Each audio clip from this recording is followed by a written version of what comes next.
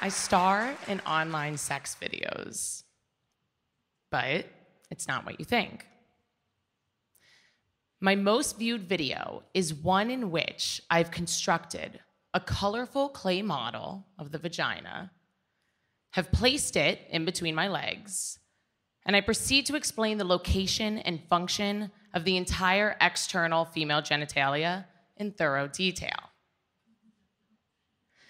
My second most viewed is titled The Magical Clitoris, Myth or Legend, in which I talk about the relevance and the importance of the clitoris, a sex organ that should be of the utmost priority, but is often neglected. And my third most viewed are step-by-step instructions on how to insert a tampon. Not all teens today are well-versed or well-rounded when it comes to their sexual and reproductive health, causing a need for a new avenue in the digital age. Let me back up and share with you how I began producing online sex education videos. It was my first shift in the ER as a third-year medical student. I walk into my patient's room and I find a 12-year-old girl who's sitting on the gurney, crying, scared, and alone. I gently begin my interview with her, and through fearful tears and a timid tone, I learn that she's bleeding from her vagina. I thought, the most obvious question is too obvious, but I ask it anyway. Are you menstruating? Am I what? Are you on your period? She continues to give me a confused and embarrassed look, and then it dawned on me. She doesn't know what a period is. I've experienced situations such as these countless times over. I've spoken with sexually active teenage girls who had never heard of the words ejaculation or come before, let alone the consequences of them.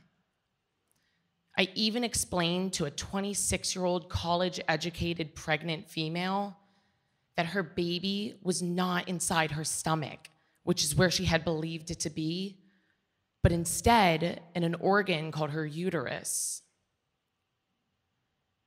We are living in an era with a plethora of information at our fingertips, yet the most basic information about sex and the human body is being overlooked. So I began to ask myself, where is it exactly that teens are learning about sex education? I first turned to parents.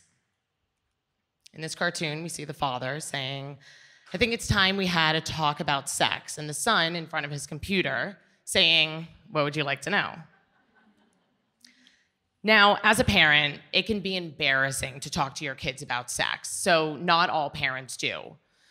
But my mother, for example, had taught me the name, location, and function of my entire internal and external female reproductive tract by the time I was 5 years old. Other parents, though, find it embarrassing to even use the words vagina or penis, and so they substitute them for terms like hoo-ha or pee-pee. But establishing shame and bashfulness around these words creates a stiff space between parents and their kids. So when kids reach their adolescent years, it only makes sense that they'd be embarrassed to talk to their parents about this. According to a study by the Guttmacher Institute, 70% of males and 78% of females have spoken to their parents in at least one of these 6 sex topics: how to say no to sex, methods of birth control, STDs, where to get birth control, how to prevent HIV infection, and how to use a condom. And although, as we could tell from this study, teens are speaking to their parents in some sexual health topics, other topics like consent or what's it like to lose your virginity are often omitted from conversation, leaving teens with a pocket full of unanswered questions. I then turned to school systems and looked at how sex was being taught there. This is a meme from the movie Mean Girls, and the teacher says, "Don't have sex because you will get pregnant and die." Depending on what state a teenager lives in, they will either be taught an abstinence-only sex education curriculum, a comprehensive, all-inclusive, medically accurate, factually based, non-biased sex education curriculum, or a curriculum that falls somewhere in the middle.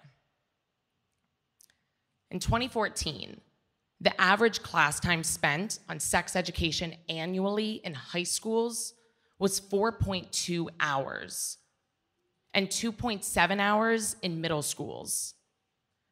To obtain a driver's license, teenagers are required 50 hours of education.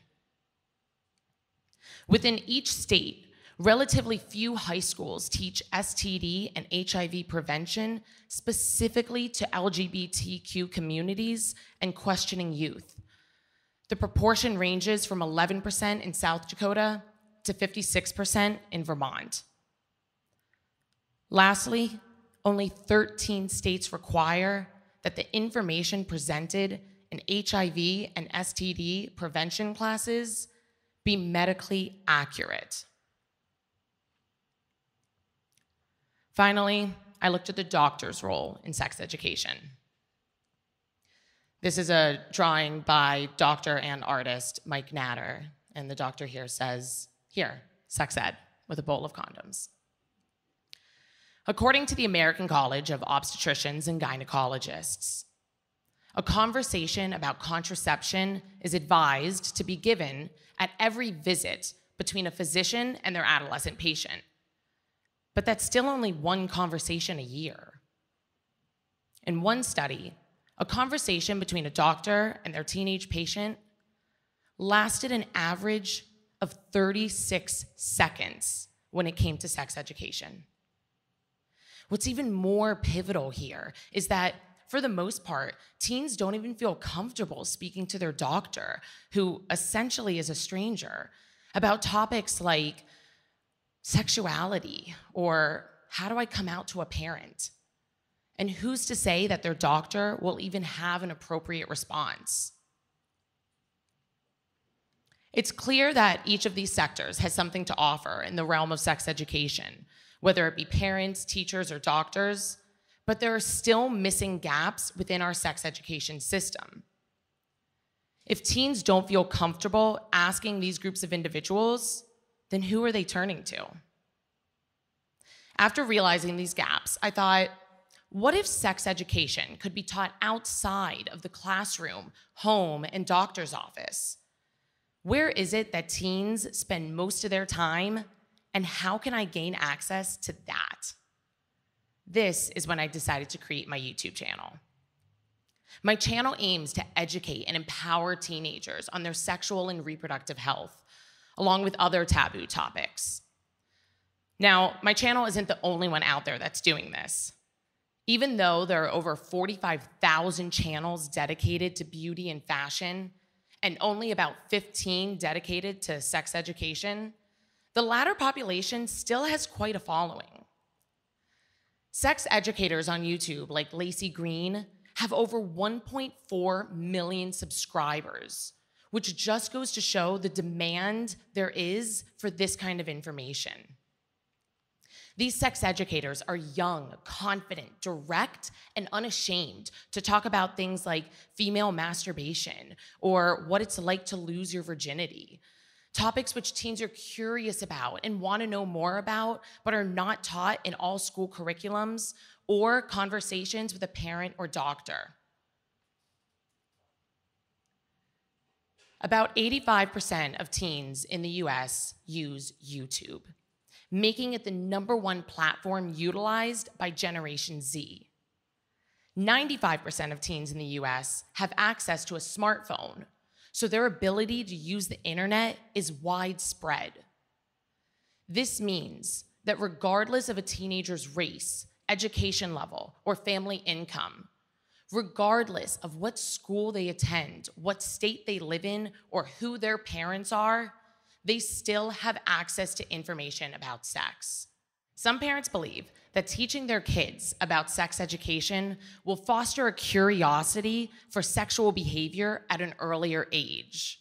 What I have to say to that is teens will most likely be exposed to the topic of sex, whether it be through their friends, the internet, movies, or TV shows, by the time they reach their teenage years. Surrounded by misinformation, it's important for them to have access to medically accurate, comprehensive material. Vloggers on YouTube have created a platform for teens to ask embarrassing questions on anonymously and have their fears and doubts explained. We've designed a community in which a conversation about sex is no longer shameful or embarrassing. We are filling in the gaps that other institutions have bypassed. Our videos are fun, quick, informative, and entertaining, creating an entertainment education platform for teens to learn on. Most importantly, teens feel comfortable receiving this information from someone who is young, direct, and relatable. This is a Snapchat I received from one of my followers. She says, "Hi, I read about your YouTube channel on Bustle and watched some of your videos, and I love it. I was never taught a comprehensive sexual education in school or home, just abstinence. It's really helpful, especially now that I'm an adult and in college." It's the influence of followers like these and of my younger cousins that are a constant reminder as to why this is important and why I do this. My cousins will sit on my bed with me for hours on end while we talk about things like bejeweled butt plugs or what it's like to have sex after being sexually assaulted. Things they want to talk about but don't feel comfortable asking a parent, teacher, or doctor. Luckily, they have someone that they trust and confide in. But how about the rest of the teenagers in the world? What if they don't have a cousin, brother, sister, or friend that is knowledgeable and experienced on these topics? Who are they turning to? Sex educators on YouTube are a resource for adolescents, supporting them by filling in the gaps that other institutions have bypassed.